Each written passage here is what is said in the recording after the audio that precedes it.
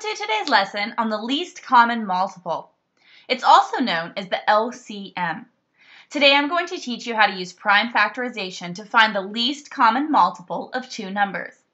Let's go ahead and get started. Let's begin today's lesson discussing multiples. What exactly is a multiple? Well, a multiple just means that you have one or more of a certain number. So if I took the number 2 and I wanted to list multiples of 2, I would list 2 itself because that means I have 1, 2. I could list 4, which means I have 2 2s. I could list 6, which means I have 3 2s.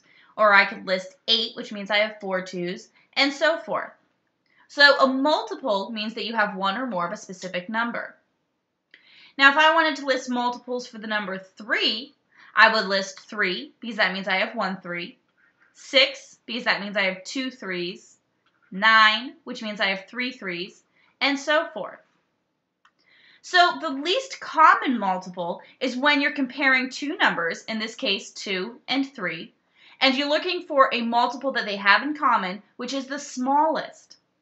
So 2 and 3 don't have the multiples 2 or 3 that they share. So let's move on to the number 4. 2 has a multiple of 4, but 3 does not. So now we move on to 6.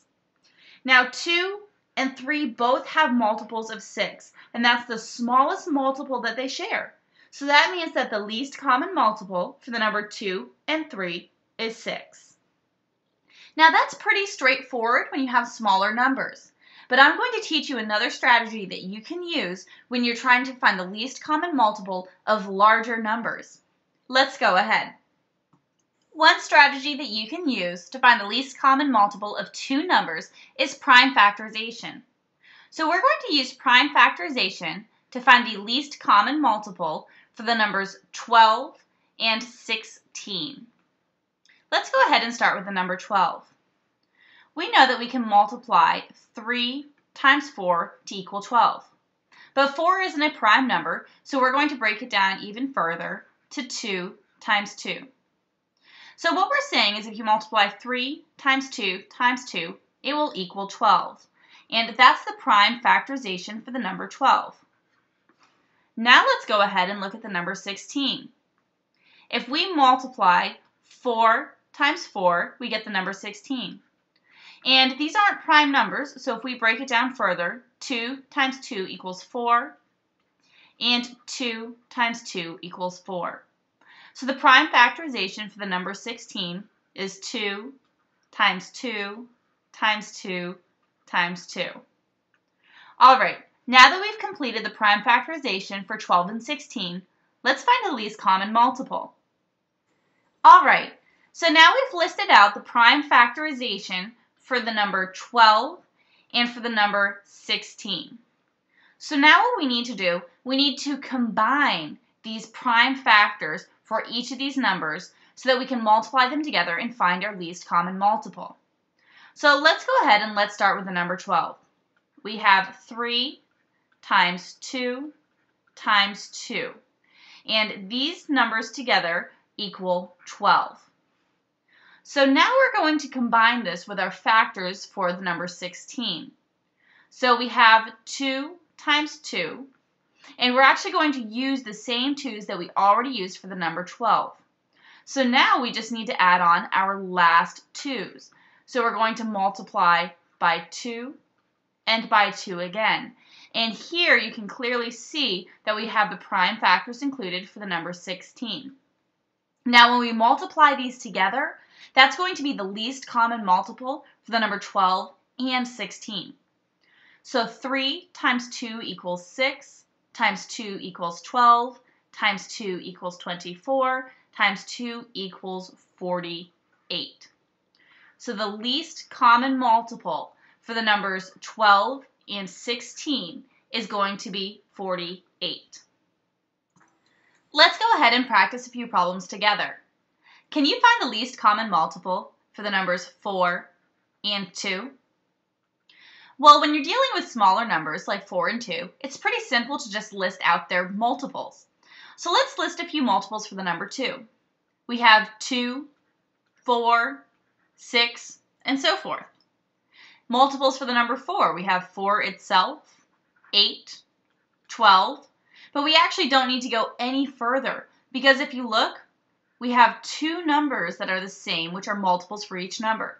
4 is a multiple of itself, and 4 is a multiple of 2. So the least common multiple for the numbers 4 and 2 is actually going to be the number 4 itself. Let's go ahead and find the least common multiple for the numbers 6 and 8.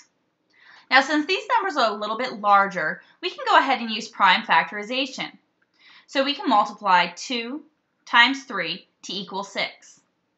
To get 8, we can multiply 2 times 4, but since 4 isn't a prime number, we're going to split it down into 2 times 2. So now we have 2 times 3, and we have 2 times 2 times 2 as our prime factors. So let's go ahead and let's try to find the least common multiple using these prime factors. We know that we have 2 times 3, and since we already used 1, 2 over here, we don't need to use one of the 2's over here. So now we're going to multiply 2 and 2 in our expression. And now let's solve. 2 times 3 equals 6. 6 times 2 equals 12. 12 times 2 equals 24. So the least common multiple for the numbers 6 and 8 is 24. Let's go ahead and review what you've learned in today's lesson. When you're trying to find the least common multiple for two numbers, you can either list out some multiples for each number and try to find the smallest one that they both share, or you can go through prime factorization and multiply some of those factors together. For example, if we wanted to find the least common multiple for the number 9 and 12, we would have to go through prime factorization to find their prime factors first.